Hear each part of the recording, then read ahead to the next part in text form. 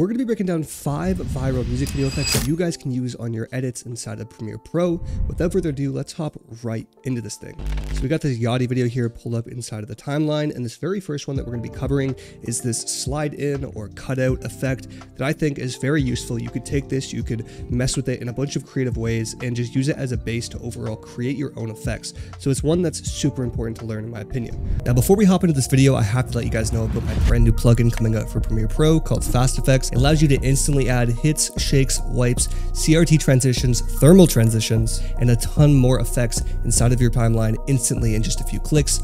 Everything inside of this is fully customizable. I highly recommend going to the description below and joining the waitlist for the plugin, where you guys will have early access to the plugin, exclusive discounts, the ability to possibly beta test, and you'll be entered into a free giveaway to get the plugin for free possibly. The waitlist is down below. I highly recommend you guys go join it. There's a bunch of benefits, but let's hop right back into the video. So to get started, we're going to be using these 2 clips right here, and we're going to be transitioning from this clip to this clip here, cutting out Yachty and having it come in before here.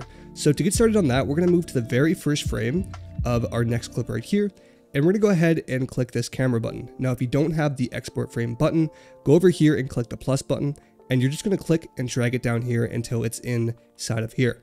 Now go ahead and hit OK, and we're just going to click a picture to export the frame. Now make sure you guys have import into project on, as it's very important, and go ahead and hit OK. Now you guys can see it instantly appears up here. We're going to go ahead and drag it inside of our timeline, and let's stretch it back a few frames onto the clip before. So as we can see, we have it inside of here. The next step is we're going to go to the very first frame inside of here, click on it, and we're going to go to effect controls. Now what we're going to do next is we're going to click on our free draw Bezier inside of opacity here. And before we go ahead and draw, we're just going to extend this so we see the most possible amount of the video we can see. And what we're going to start doing now is just cutting out around Yachty, just clicking. For the sake of this video, I'm not really taking my time with this. I'm just kind of going to go ahead and do it really fast. But I recommend you guys try and do as many points as possible and make it as perfect as possible. If you guys get an error of like clicking down here where you can't, just go and change the fit to something like 100%, and you can click outside of here now. And then if you go back into fit, you can then click right here to bring it back and then connect them just like that. And then we're going to drag this back up so we can see more of our timeline down here. And you guys can see we have our clip cut out just like that. So pretty much what we want to do next, you guys are going to see it's on there just a few seconds before, but it doesn't look the greatest. So what we're going to do is we're going to go inside of effects now, and we're going to search transform, and we're going to drag and drop on transform right here. Now going back into effect controls, what we want to do is we want to go ahead and unlink, use composition shutter, and turn this all the way to 360. Now we're going to set a keyframe at the very beginning, and we're going to go and drag it down. I just realized, guys, if I go ahead and drag it down, it's like not attaching to the mask. So there's one thing we have to do before that. We're going to delete this transform, and we're actually going to nest this. We're going to right click, hit nest, hit OK. And now we're going to add our transform on this. So exact same thing, unclick this, set it to 360. And if we move it, you guys see we don't get that error there. So we're going to go ahead and bring it down here, set our keyframes for position and scale. And we're going to go to the end right here, and we're going to reset it to bring it back up. And we're going to drag this keyframe to the end. You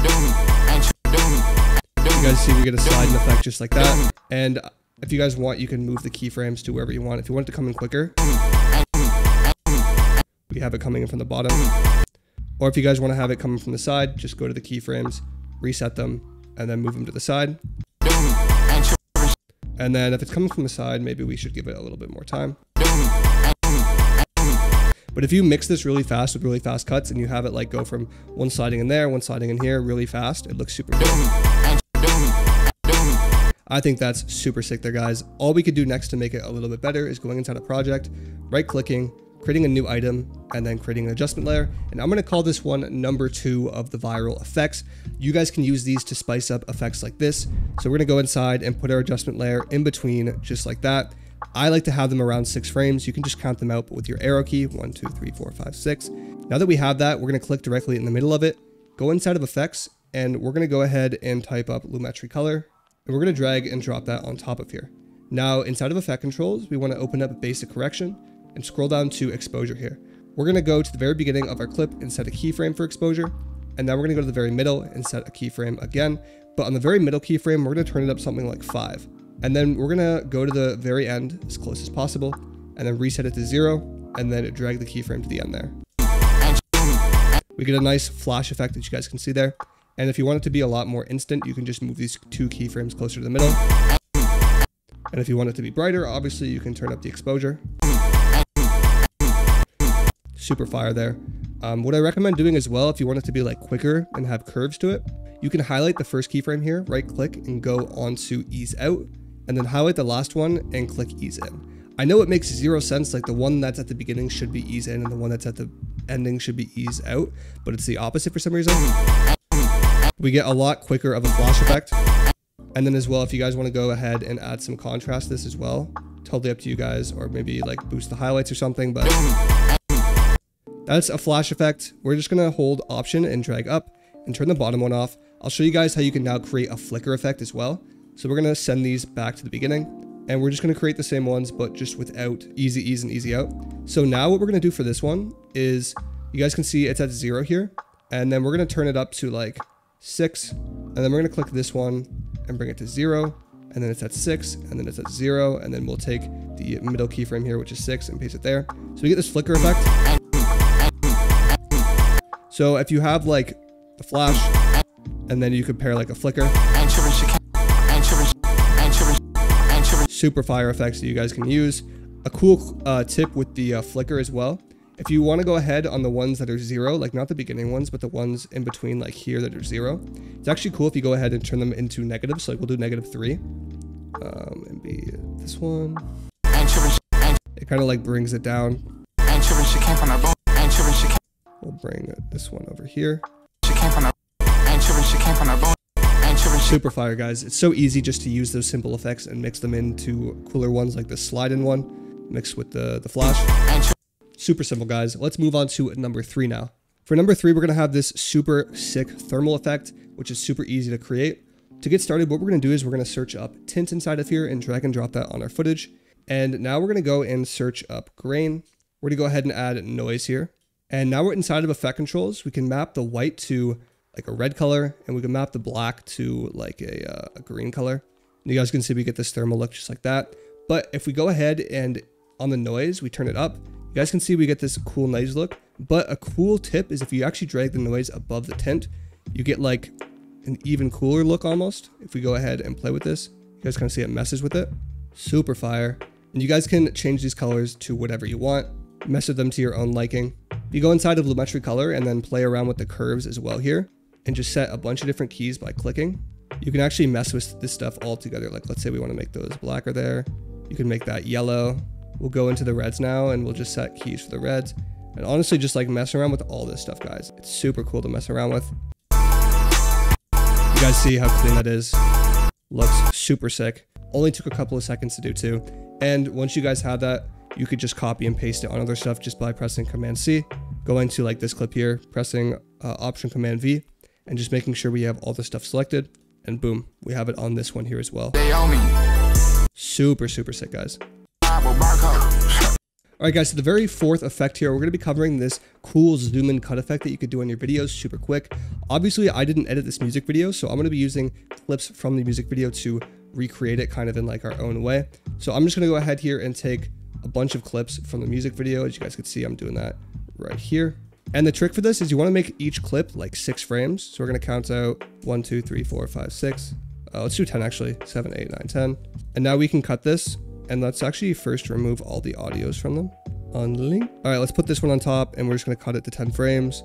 And you guys see I'm just like cutting it just to make sure they're all 10 frames. Let's start moving these ones down here.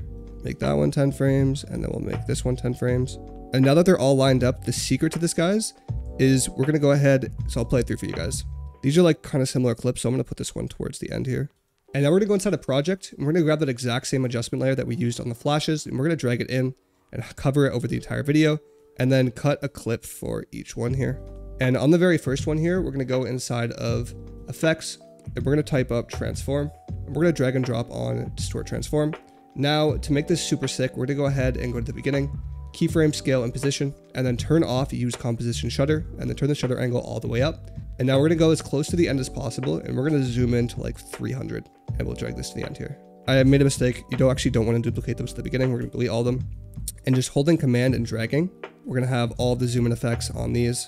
You guys could see it looks super sick, but it seems like the clips need to be faster. So what we're going to do is we're going to go ahead and bring these all down. 1, 2, 3, 4. I was right with 6 frames at the beginning. So we're just going to bring all those down just like before. And we're going to go to the very end of our 6 frame clip, drag this over. And now we could just copy and paste these here. And I promise you guys, it's going to look a lot sicker. Yeah, crazy. We get this really sick zoom in effect that's constant. Looks super cool. You guys can use this on your edits. Super versatile. Even if you took like the flickers or flashes and put them in between each one, for example. I'll bring this over here. Just put them in between just like this. You guys will see how sick that looks and how quick the flashes make a difference. All right, guys, and then last but not least, on our 5 viral effects, we're going to be using a night vision effect. Funny enough, this actually has night vision on it. I did not mean to play that. What a coincidence there, guys. Let's do it on this clip right here. We're going to click on it, and then we're going to go inside of effects here, and we're going to put on tint. We're going to drag and drop that on there, and then we're going to put on grain again, called noise. But then this time we're going to search something called mosaic. And now what we're going to do is we're going to go ahead and change the mosaic. You guys can see it looks super pixelated. Something like 300 by 300. You guys can see we get this cool old look. If you want to make it less intense, obviously just raise the numbers, like 400. Now we're going to turn up the color noise here. And you guys can see we get this cool camcorder / night vision look. But you can change it a little bit more. If you map the white or the black to different colors, let's say we map it to like a dark green. You guys can see we get that. Or if you map the white to like a dark green color, you get something like this. Or you can make it like a brighter green color, you'll get something like this. Map this to like a white, or map it to like a lighter gray. You guys can see we get a super cool look just like that. And if you pair that with overlays and other stuff, you can really combine it and make it look really cool. I'm gonna go ahead and throw on a glow here as well. I have sapphire glow, I'm gonna go ahead and put that on. We get a little bit more of a glow effect there. If you guys don't have sapphire glow, that's completely fine. You don't really need it. And then what you could do is close sapphire glow and copy the noise and paste it above the glow as well, at the very top. And yeah, guys, those are my 5 viral effects. If you guys learned something from this video, make sure to hit subscribe and go join the waitlist as well for fast effects down below. If you guys are wondering what is this in the bottom left, it's my brand new plugin that's coming out for Premiere Pro. You can add hits, shakes, wipes, and a ton of transitions instantly in just one click in your timeline. If you guys are interested in that, the waitlist is down below, like I said. Thank you guys so much for watching. I'll see you in the next video. Peace.